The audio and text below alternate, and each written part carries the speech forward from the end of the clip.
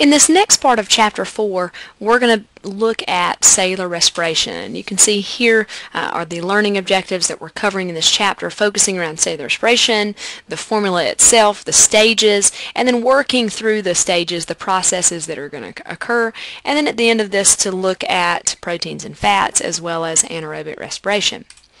So why are we looking at cellular respiration? Well, again, remember in our enzyme section of Chapter 4, we talked about metabolism, and which was the rate of chemical reactions that occur, and the fact that enzymes can speed up those reactions and help those things to either be broken down or to build things up. And so one of the things that we know about food is that food has to first be broken down by the digestive system, and then the materials that are released have to be then transported through the bloodstream to our cells. And that once those materials are inside of the cells, the food energy from them can be converted into a usable form of chemical energy. And the process that takes food energy and converts it into a chemical form that we can actually use is known as cellular respiration. Now, definition of cellular respiration is just that. It's a series of reactions, of chemical reactions or metabolic reactions, and their sole purpose is to convert energy from food into what we know as ATP. And ATP is the usable form of energy that our cells have. Now, as far as ATP is concerned, a couple things to note about it. First off, energy is stored in the electrons of chemical bonds that hold ATP together. And so when these chemical bonds are broken, energy is going to be produced. So if we look at ATP and the structure of it, ATP stands for adenosine triphosphate. And so that term, or adenosine triphosphate, stands for the fact that it's made of a base known as adenine, you can see it here, the sugar ribose, which you can see here, and then three phosphate groups that are bound together. Now, the three phosphate groups are bound together by chemical bonds, and energy is stored between them.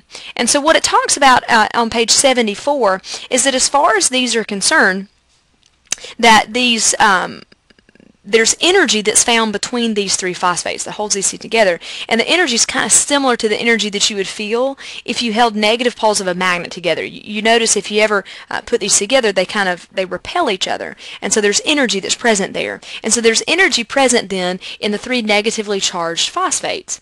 And so what happens is, as you break the chemical bonds that hold these together, energy can then be released. And so it's kind of equivalent to a dart gun. You think about the first thing you have to do if you want to use a dart gun is you have to push the dart in and compressing that spring. And so you're taking the energy from your muscles and you exert that on the dart to push it in, and so it's converted to a stored form of energy that's just waiting for you to pull the trigger. And as you pull the trigger on that dart gun, it releases energy that causes the dart to go through the air.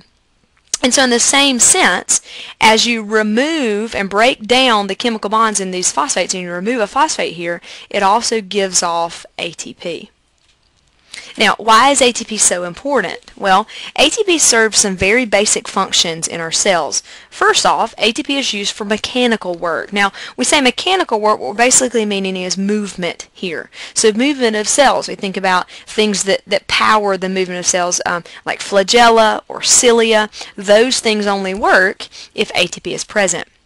We also know that ATP functions in transport work. We talked about in Chapter 3 active transport, which is pumping substances across a membrane using ATP because it's moving from a low concentration to a high concentration. We also know that ATP is used in chemical work, so making molecules like carbohydrates and proteins and nucleic acids. So ATP is a very valuable source of energy for our cells. Now, one of the things that we know about our cells is as our cells are using ATP to do that work, they're going to continuously use up ATP that's present. And so there has to be a process established to regenerate and to replenish our ATP supply. That process is known as cellular respiration. Now, when you hear the word respiration, you probably think of our form of respiration, which is breathing, taking in oxygen and giving off carbon dioxide. But cellular respiration is more than just the process of breathing. Cellular respiration not only requires oxygen here, That's what aerobic means, requiring oxygen. But cellular respiration also is going to require some form of food energy. And here, the most common one that we talk about is the sugar glucose. Now, if you look at the formula here, you'll see that in cellular respiration, in the aerobic form, what cells do is they take glucose, which has the chemical formula of C6H12O6. Your cells also take oxygen, which is the O2. And by using those materials, cellular respiration gives off three products: water, carbon dioxide, which we exhale, and then ATP. Now, before we actually work through the stages here, first off, we want to know that cellular respiration is mostly going to occur in the mitochondria of a cell. Well, why?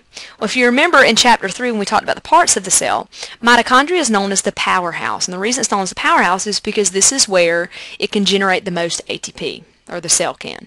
And then again, this is known as aerobic cellular respiration, so we know that it's going to require oxygen in order to finish out this process. Now, a quick reminder is that enzymes, remember, are involved in metabolism.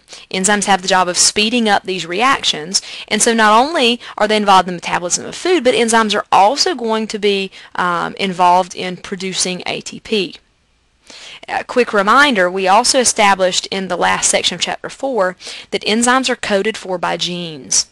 And so because of that, not only is metabolic rate affected by genetics, but also the rate of cellular respiration.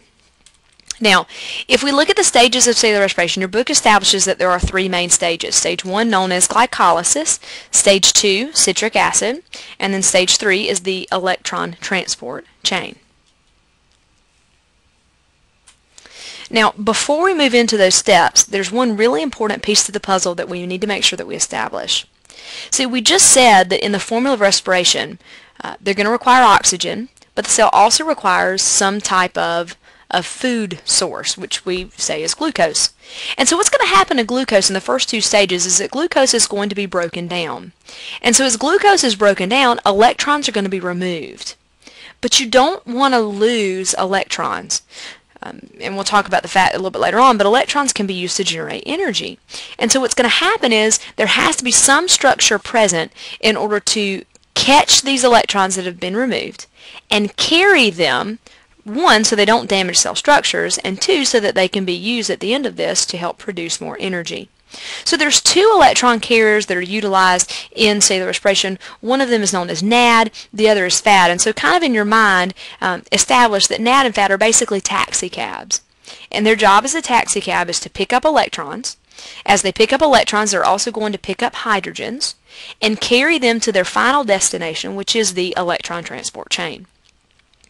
And so both of these, again, if you'll just kind of have in your mind, they're just taxi cabs picking up electrons and carry them to their final destination. So let's look at the stages then of cellular respiration. So the first step starts on page 77, known as glycolysis. Now, the word glycolysis, if you break that word down, glyco obviously refers to the sugar glucose, lysis refers to breaking or bursting. So we said that the formula for glucose is C6H12O6. So this 6-carbon glucose is going to be broken in half. So if you have 6 of something and you break it in half, you get 2 groups of 3. So when glucose is broken down, it's turned into 2 3-carbon molecules that are known as pyruvic acid. Now, a couple things to know about glycolysis. First off, it's occurring in the cytosol. So we're not yet in the mitochondria. We're outside of the mitochondria in the cytosol, that semi-fluid that's found inside the cell. Second, we know that this step itself does not require oxygen. And in breaking down glucose into these 2 groups of pyruvic acid, a couple things are going to happen. First off, it's going to give off a net of 2 ATP. And we already said electrons are going to be released. Now remember, we don't want to just release these electrons into the cell. We've got to have somebody catch them. So the taxi cab NAD is going to catch these electrons, and as it does, it's also going to catch hydrogen, forming NADH. So the products then of glycolysis would be 2 groups of pyruvic acid, a net gain of 2 ATP, and then 2 NADHs because they caught these released electrons and hydrogens. Now, after glycolysis, the pyruvic acid is going to be what we call decarboxylated. So it's going to lose a carbon dioxide. Now remember, to begin with, pyruvic acid was a 3-carbon molecule. So if you remove a carbon, it then becomes a 2-carbon molecule. And these 2-carbon fragments are then going to move into the mitochondria where the rest of cellular respiration can occur. So that moves us into step 2, or stage 2 of cellular respiration, which is known as the citric acid cycle. Now keep in mind, we just took our 6-carbon glucose, we broke it into 2 groups of 3-carbon called pyruvic acid. We then further metabolized them by removing a carbon and turning them into 2-carbon groups. And so now we've moved into the mitochondria, specifically into the matrix of the mitochondria, which is the semi-fluid space that's found inside of the mitochondria. And through the citric acid cycle, we're going to further reduce these molecules and harvest their electrons. So as this cycle spins, it's going to give off some products. Now keep in mind, there were 2 groups here. Remember when glucose was split, it was 2 pyruvates. So we had 2 2-carbon molecules, so that means this cycle is going to have to spin twice. And as it spins twice, it's going to produce 2 ATP. It's going to release 4 carbon dioxide molecules. And in the process, it's going to release a lot of electrons. Now remember, we don't just want to lose these electrons, we want to catch them. Who catches them? NAD and FAD do, our little taxi cabs, turning them into NADH and FADH2. And so through these 2 spins of the citric acid cycle, it's going to make 6 NADHs and 2 FADH2. So real fast before we move on, products of citric acid, as it spins twice, 2 ATP, 4 carbon dioxide, 6 NADHs, and 2 FADH2s. So that moves us to the final step of cellular respiration, which is known as electron transport and ATP synthesis. Now, keep in mind, the electron transport chain is a series of proteins. They're found in the mitochondria, specifically in the cristae, or the foldings of the mitochondria. And basically what this is it's a conveyor belt of electrons. So it gives the cell a chance to take those taxi cabs that have been collecting these electrons, to dump these electrons out, and as these electrons are going to be transported down this chain, it's going to use these in order to give off energy. So, step 1 of electron transport, NADH and FADH2 are going to drop off their electrons. As they drop off their electrons, they're also going to drop off their hydrogens. Electrons are going to be moved through these series of protein chains, and as they move, the hydrogen concentration is going to increase as they move into what we call the inner membrane space. So you'll notice from this picture that as electrons move, hydrogens are going to be pumped across as well. Now, when hydrogens pump across, it's going to change the charge. Now, keep in mind that these charged hydrogens, they can't move across membranes by themselves. So it requires an enzyme present, known as ATP synthase, to pass them through these protein channels. And as they're passed through these channels, it's going to cause the production of ATP.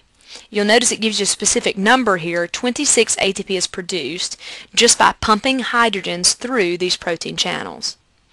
And then at the very end of this electron transport chain, you'll find oxygen combining with electrons, which also means it's going to combine with hydrogens to produce water. Now, one final thing to note here is that, yes, glucose is very much so used in cellular respiration. But if carbohydrates such as glucose are unavailable, fats can also be used to produce ATP. Now, if you remember in Chapter 3, fats or lipids are known as our long-term energy storage, so they can be broken down to give off energy. They're not your first choice. Carbohydrates would be the first choice. But if there are no carbohydrates, fats can be used to give off energy. And just like that, if carbohydrates and fats are not available, proteins can also be used to give off energy. Remember, proteins would be your last resort because proteins serve lots of other functions in the cell, and so you wouldn't want to use them for energy if you did not have to.